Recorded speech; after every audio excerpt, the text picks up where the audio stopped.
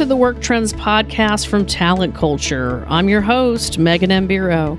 Every week, I interview interesting people who are reimagining work. And be sure to check out our Work Trends Twitter chat events calendar located at talentculture.com on the podcast page. Welcome, my friends, to the Talent Culture Work Trends podcast. Today's episode is timely and critically important. My guest and I are going to be talking about workplace healthcare trends for 2021 and what employers need to know now more than ever. You know, at one time, benefits that addressed overall employee wellness were usually physical health benefits. But these are very different times that we're currently living in, and well-being isn't just managing high blood pressure and your weight. Today, employee mental health is every bit as important, and employers are placing greater emphasis on this. Thank heavens. We got a lot to cover today, so I want to introduce you to my special guest so we can get this discussion going. But before I do, let me just tell you just a little bit about her.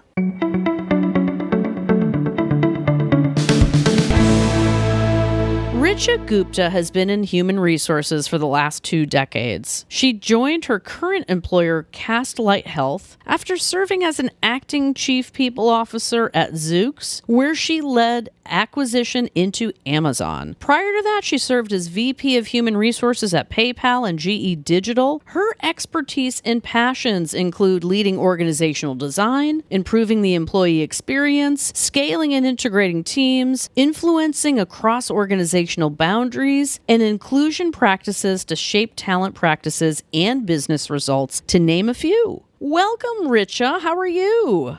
Great. I'm doing great, Megan. How are you doing? I'm doing all right over here. Excited to have you. Let's start with this question. How are the workforce trends evolving with the COVID-19 pandemic, and how has it shifted priorities for employers in 2021? Oh, absolutely. It's a brilliant question, Megan, and thanks for asking. And there's so much conversation about this topic. And today I would like to highlight 3 trends for you that I personally am closely watching and tracking. The first one being the ways of working, and how the ways of working and getting things done is evolving across industries. So how we come together and work and produce results and create shareholder value. The second trend that I'm watching closely is how all aspects of leadership are evolving. How we lead our workforce and what COVID has put upon is challenging all of the leadership trends and the way we lead our teams. And the third one has been, which of course selfishly I'm watching very closely being a part of Castlight Health, is health and well-being strategy has become the workforce strategy, right? So how the employers are bringing the care for their employees at the core of their talent strategy. So those are the 3 vital trends that I'm personally tracking, Megan. Well, I know you're really busy. I bet you anything you could have had 9 more very easily on these trends. I agree with you on all of the trends you just mentioned. One of the things that strikes me is the priorities here. Right? There's so many things we can be doing. We have been put into a place of crisis. Now we're backing up and saying, oh, okay, what makes sense for our culture and our organization? Talk to us, because I know you are in the trenches. That's what I love about you the most. I mean, what are the priorities that employers are now taking into account with respect to employee well-being strategies that they were not even previously considering before the pandemic? Megan, you and I both know nearly half of the Americans receive health insurance through their employers, meaning the employers can play a very vital role in employee health in 2021 and beyond. And we're watching through our customer councils at Castlight that mid-size and large employers in particular can play a very critical leadership role in health advocacy, given their extensive reach into the workforce and their position as trusted resource for employees. A recent trust survey confirmed that majority of Americans trust their employers more than they trust government or media. And this means employers can play a significant role in helping build trust within their respective organizations, help educate and inform employees with accurate science-based information on this pandemic, on vaccines, on support, and provide ongoing targeted personalized communication that is culturally appropriate for their organizations. But employers are at the core of making all of that happen. And the pandemic has also further complicated healthcare, right? Raising more questions and concerns than normal around navigating care options, insurance, out-of-pocket costs, testing, and now vaccines. So we have found that many of our employers we work with are taking advantage of using high-touch teams of clinical and benefits experts who we at Castlight call care guides to help employees get personal attention, care, and guidance that they need. Love it. I mean, you're busy, huh? We are very busy, and thank God for who we are as a company. And, at the core of our mission, Megan, our mission is enabling people lead happier, healthier, more productive lives through our very integrated platform that is personalized for people to navigate to the best care for themselves and their families. So we definitely sit at the core of kind of enabling healthcare strategy to be a company's workforce strategy. What can you tell our audience about some of the biggest challenges facing employers as it relates to vaccine distribution, workplace policies? Like, what's happening over on that front? That is, talk about a big topic. It is a very big topic and all consuming, and thank God for it. And the majority of our employers that Castlight have spoken with feel that it is important to make the vaccine as easy for their employees to access as possible. Right? And it should be the priority of our employers. And based on our customer survey, Castlight found several large employers have expressed a desire and a plan to offer COVID-19 vaccines to employees through either on-site or near-site health clinic or local health system, right? When appropriate for the phase of distribution, which is being laid out by our local and federal government. So according to the Castlight data, almost 20% of the flu vaccines are given in worksite in normal years, right? So pre-COVID years. And now some stats for you and your listeners in regards to the vaccine itself, over half, which is about 52% of our customers will plan to offer on-site and near-site vaccine administration for their employees. 50% of the companies said that they will not mandate the vaccine, but will plan to make it easy to access as possible. And 60% said that after the majority of our workforce is vaccinated, they will not change any of their current COVID-19 safety protocols. So the masks, the temperature checks, the symptom checks, the limitations on the number of workers in the office, et cetera, is going to continue. And many of our employers and customers are also planning to play a very active role in vaccine literacy and support to the employers. About 80% say that they're planning to distribute information about vaccines through their company and benefits newsletters. Many of our customers are utilizing Castlight platform to provide a single centralized resource for COVID information. About 80% say that they're going to disseminate critical information through company-wide meetings and videos, emails. Executives are starting to play a very active role. So leadership by example, visible endorsement for COVID vaccine by the C-suite, et cetera, and tweaking policies like you touched on, right? So what should our PTO policy be to allow somebody to go take care of themselves, get the vaccine, and then deal with any of the side effects that they might have from vaccine, right? And how do we provide the helpful resources for COVID vaccine, et cetera? So there's a lot going on in the policy side. There's a lot going on in the communication, the executive support, and the role that the employers are starting to play in this. I was just going to say, as we take a bird's eye view of this, when we look at employee benefit strategies and how they're changing in 2021, what is the relationship now between benefits consultants and, say, the C-suite? That's a dynamic right there, right? Absolutely. And it is unfolding in front of our eyes in a very, very different way. And I think there are two dimensions to it. So let's talk about the relationship and the kind of the business case for benefits consultants. Benefits consultants will still remain a very important intermediary, but their role has just gotten from being tactical consultants on benefits to really helping companies architect what the well-being strategies and the sustained employee well-being strategies need to look like. So their role has just been elevated, uplifted in a big way. Then let's talk about the role of CHROs and the entire HR function and how that's changing. Big time. That's what I was just going to ask you.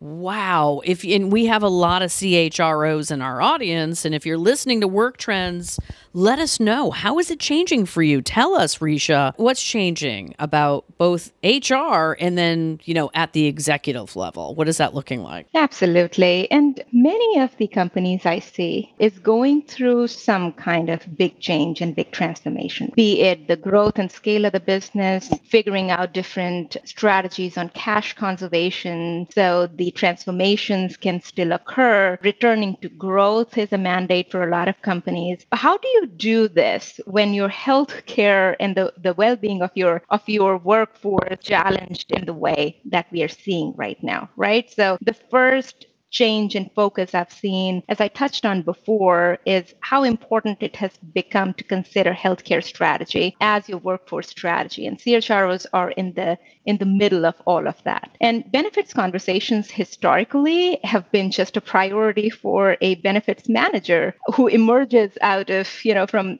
the background during the benefits enrollment period, and then they recede into the background again. That is no longer the case, right? The benefits manager, the relationship of them with the C-suite and the CHRO have just become very, very critical. I mean, when was the last time that the board was asking for the workforce data around the high-risk population? How do we go serve them differently? How do we cater to the healthcare and well-being needs of our employee base? It is happening right now, and CHROs in particular, Megan, need to more deeply understand their employee population. They're starting to ask questions that we didn't do in the regular years, right? It is no longer just a case of providing the same equal benefits to all employees. We are seeing a shift happening amongst the employers where, they're actively seeking, the CHROs and the HR leaders are actively seeking to address important issues like D&I and health equity. And given what a major part our social determinants of health play in the well-being of each of us, let's face it,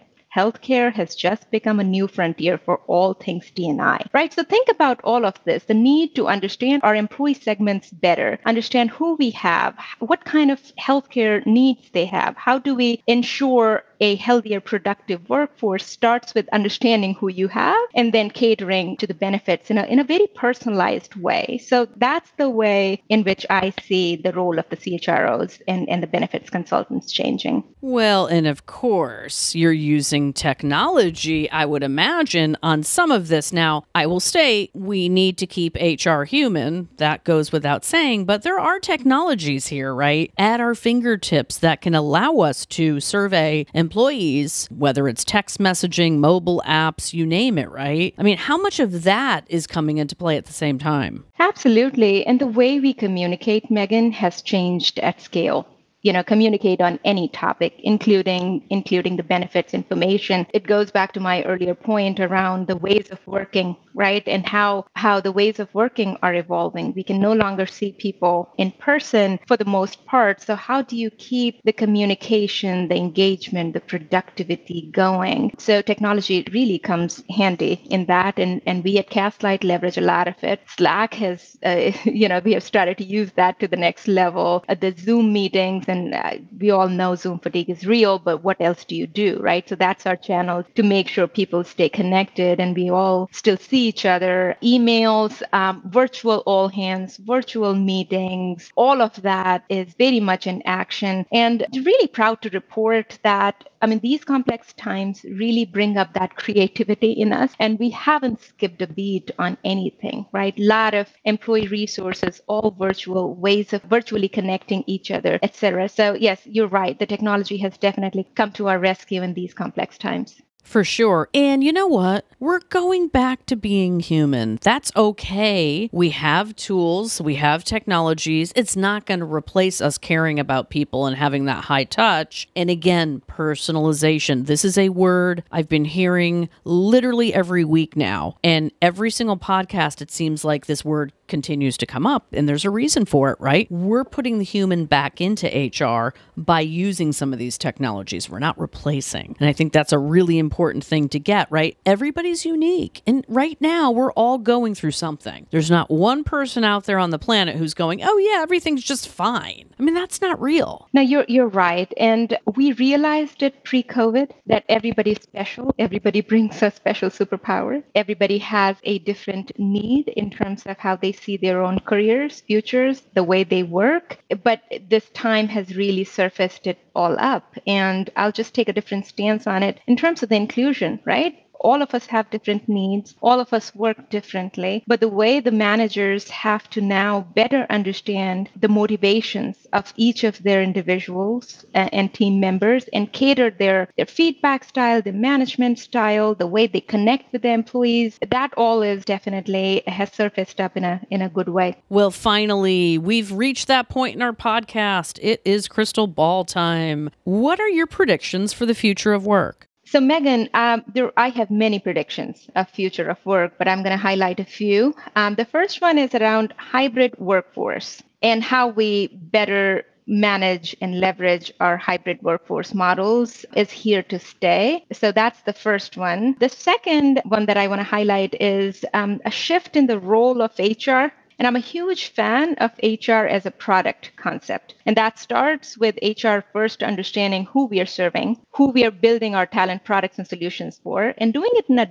very data-centric way. So this pandemic has enforced the need for HR to have a product mindset with solutions anchored into data about our workforce. That trend is here to stay, COVID or no COVID. The last one that I want to highlight is my belief that, HR is a profession for deeply compassionate, courageous, kind-hearted, collaborative, and analytical humans. And it's a special place for special people, Megan. And we are the front lines of leading the employees, the boards, the C-suite, the frontline managers through this time. And it takes a lot of courage, kindness, and horizontal leadership across the board. So those qualities in the best HR professionals, that's the trend that is here to stay. And I also want to say my hats off to my fellow CHROs and the HR professionals. Just know that nobody has the playbook for this time that we are leading through, but we are building one together, right? So keep sharing, be kind to yourselves, and keep learning. Richa Gupta, I want to thank you for being an HR rock star. Thanks for stopping by. Thank you, Megan. It has been fun.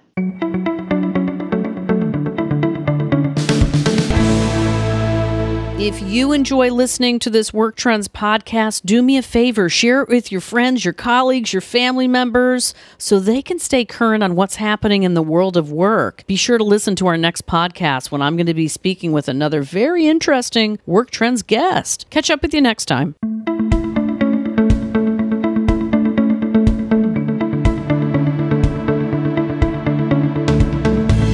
Thanks to listening to Work Trends from Talent Culture. Join us every Wednesday at 1:30 p.m. Eastern for a live Twitter chat with our podcast guest. To learn more about guests featured on today's show, visit the show notes for this episode at talentculture.com and help us spread the word. Subscribe to Work Trends wherever you listen to podcasts. Leave us a rating, review in iTunes. Share Work Trends with your coworkers, your friends. Look forward to it. See you next time.